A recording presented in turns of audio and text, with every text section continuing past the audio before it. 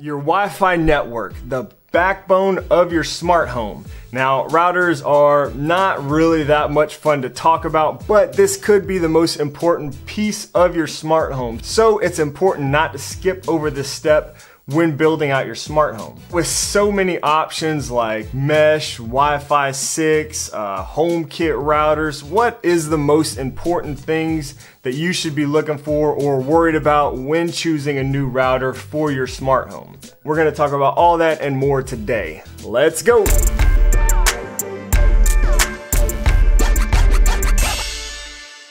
Yo, what's up guys? Thanks so much for joining me. If you're new here, welcome. My name is Shane and this channel is all about building an easy smart home using HomeKit with new videos released every Sunday right here. This video here is going to be a part of my HomeKit 101 series. You can find that playlist here on YouTube where we're covering all the basics to get you started using HomeKit to build out your smart home.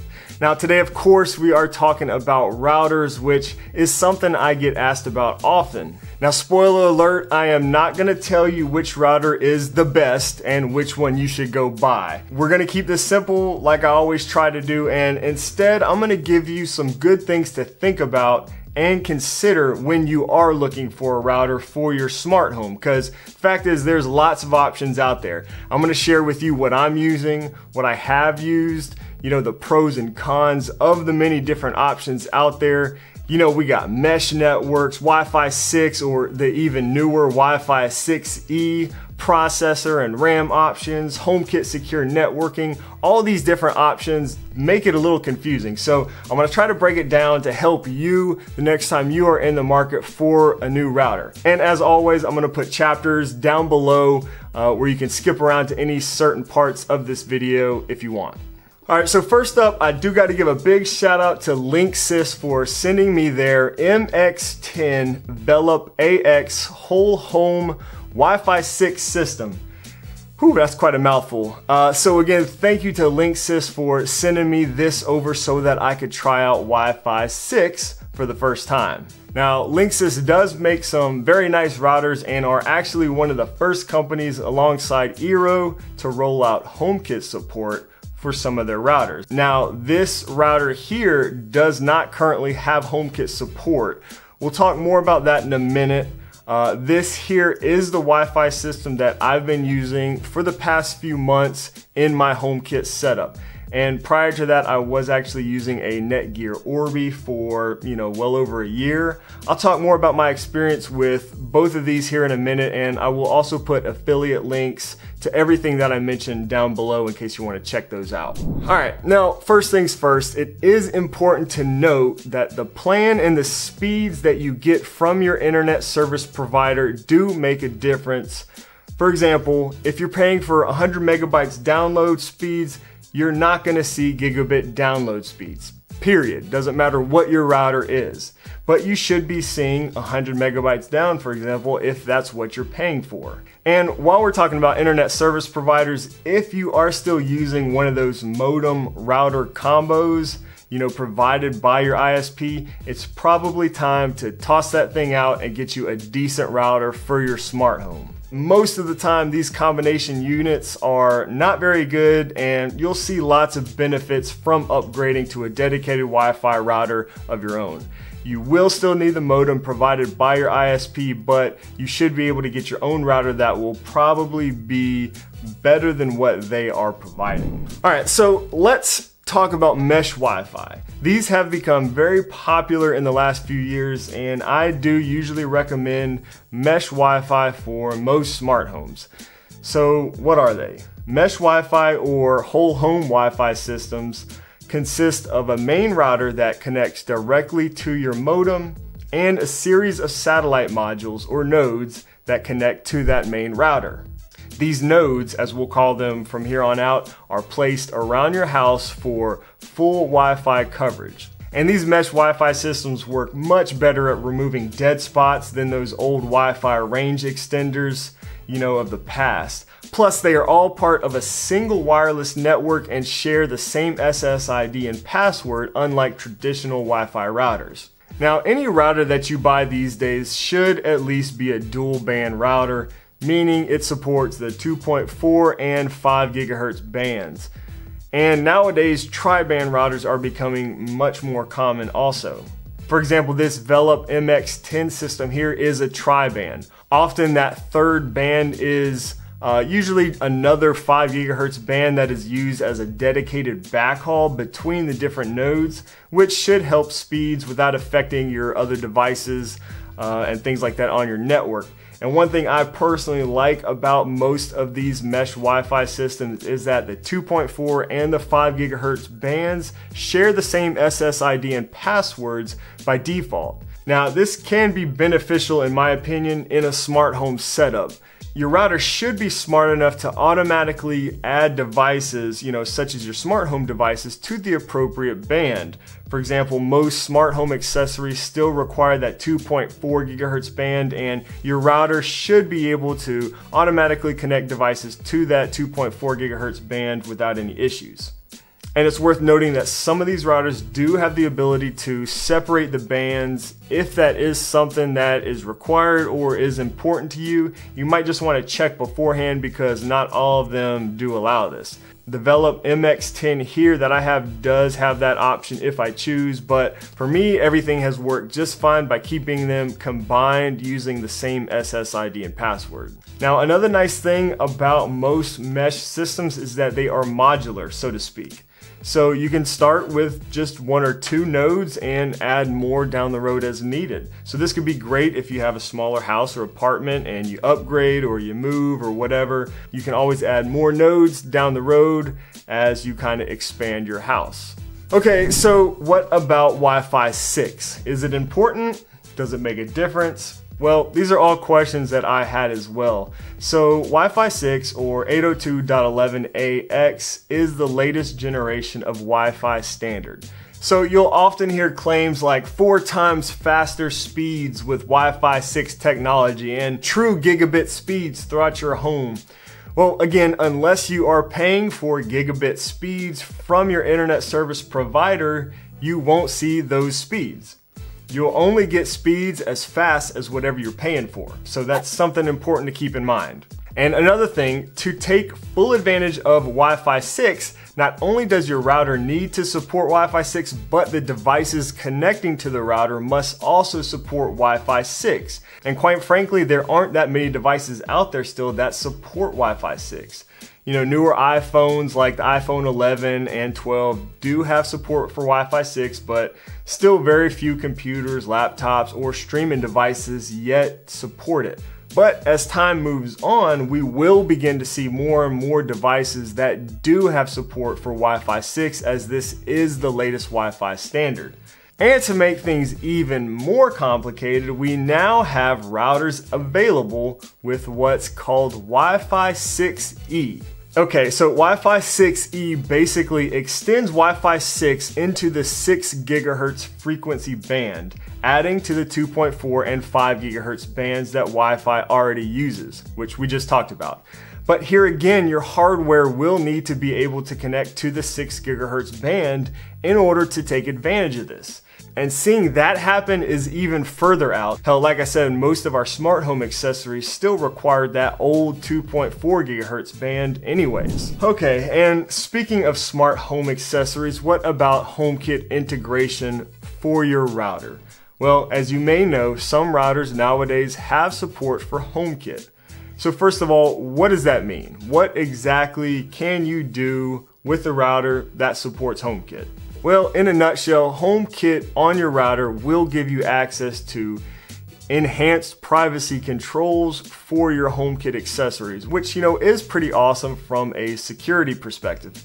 Basically you can prevent your HomeKit accessories in your home from talking to the internet. The router can firewall off each of your accessories, so even if one were to be compromised, it wouldn't be able to access your other devices or personal information.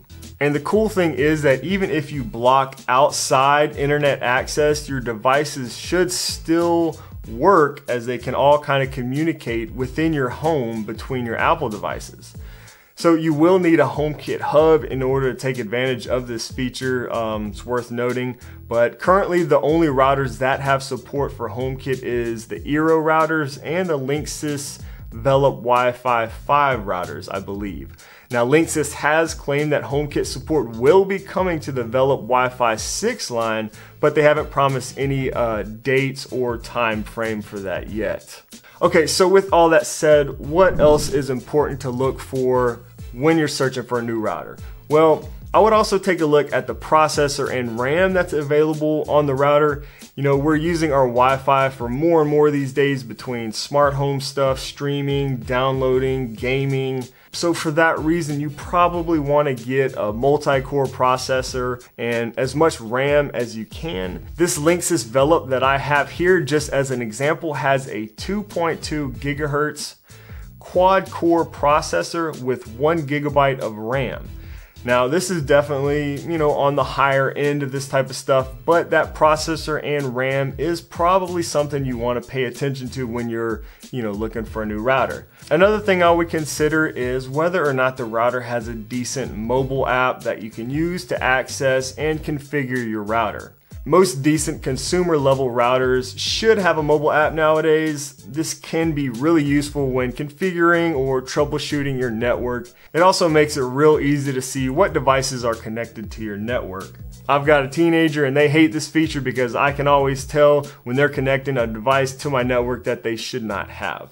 Also, you can turn the internet off to specific devices, configure the guest network, and even access advanced settings in the app if it's a good app. I do like the Linksys app because it does give me most, if not all, of the settings for my router that I can configure anytime right there on my phone in the app. Many of these also include additional features like parental controls and sometimes even network security options. You know, so really take a look to see what all options are available through the app of the routers that you're looking into. And some other things you might want to consider are the Ethernet ports available on the routers or the access points that you purchase, as well as the support and warranty provided by the manufacturer. Some of these will be better than others. Some provide lifetime support while others provide limited support and sometimes even require an additional fee. All right, so are we even more confused now? I hope not. Let me just share with you my experiences with routers, Wi-Fi 6, HomeKit support, and many options as it relates, you know, to upgrading. So for over a year, before I switched to the newer system by Linksys, I did use the Netgear Orbi mesh Wi-Fi with just one main router and a small little access point. It was not very expensive, and this actually worked well for me. You know, I was paying for 100 down, 10 up from my ISP Spectrum, and I was for the most part getting those speeds with very little issues. I actually wanted to try out Wi-Fi 6 and see if there was any real changes. Now, this Linksys Wi-Fi 6 system has better specs in almost every way from what I was using before, but it also costs quite a bit more. Now, it's also worth noting that the Netgear Orbi, line also has some higher end systems similar to this one in their lineup as well. They even have Wi-Fi 6 options also over there. But honestly, I really didn't notice a difference when I upgraded to the system. Now, why is that? Well, regarding the Wi-Fi 6, as mentioned earlier, you need Wi-Fi 6 enabled devices to even utilize it. And yeah, I've got an iPhone 12 Pro which does have Wi-Fi 6 capability, but I'm not really sitting around the house watching 4K movies on my iPhone, typically. So my Apple TVs or other streaming devices that I have here aren't even able to benefit from Wi-Fi 6 yet. In addition, I was already getting the speeds that I was paying for from my internet service provider, with that cheaper Netgear Orbi. So getting a better router wasn't going to improve that since I was already being capped at that 100 megabits down per second download speeds by Spectrum. Now, if I had a crappy router beforehand and wasn't, able to get good speeds, the speeds that I would expect based on my plan, then I would have definitely noticed a difference. Now, I have since upgraded my service plan to get 400 down, 20 up, and this Linksys router has done a great job so far at handling these speeds. I'm still waiting for fiber to be available in my area, hopefully one day. So why would you want to get a more expensive router these days with Wi-Fi 6? Because the Wi-Fi 6 routers are more expensive.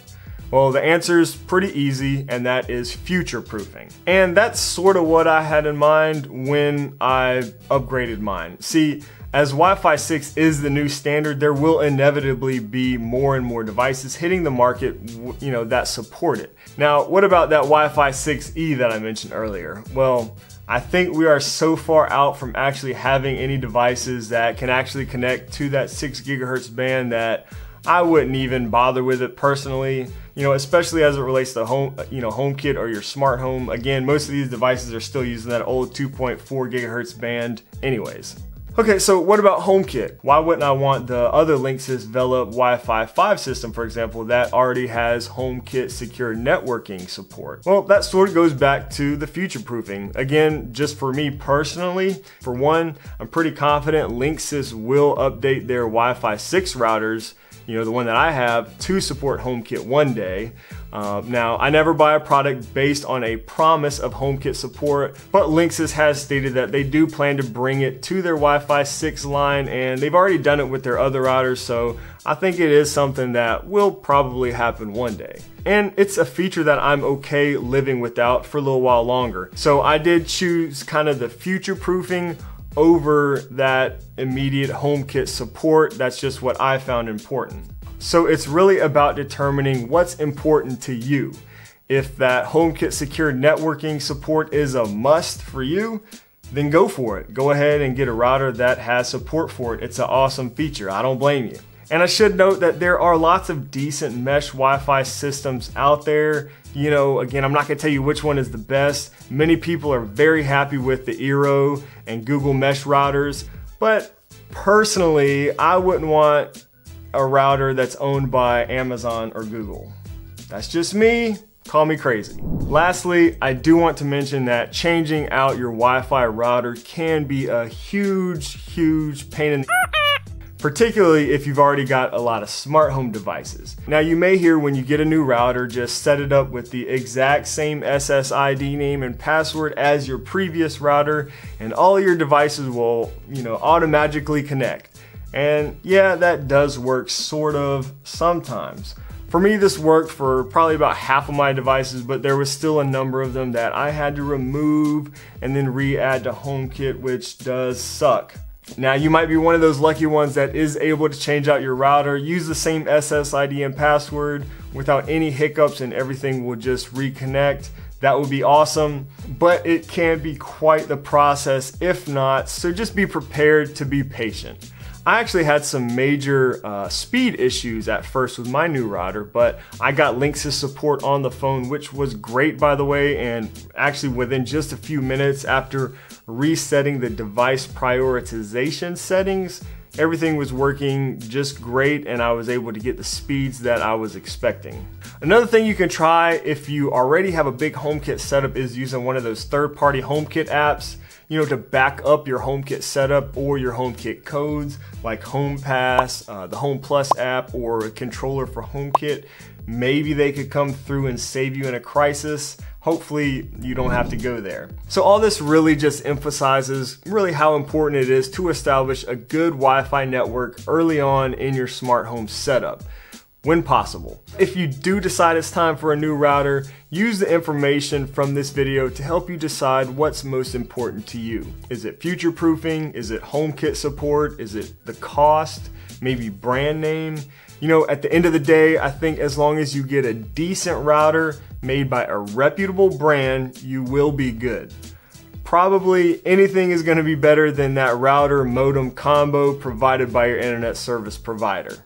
Now, if you have any questions or anything I forgot to cover, or if you have any tips or suggestions for others that I didn't mention here, feel free to drop those down below in the comments. If you found this video helpful, hit that like button for me. That really does help out the channel. Subscribe if you haven't for new HomeKit videos every Sunday right here. And consider hitting that join button below to become a channel member and join our little HomeKit community over there on Discord. You'll also get some other perks like behind the scenes and early access to new videos before anyone else. Thanks so much for joining me today, guys. Until next time, we'll see y'all later.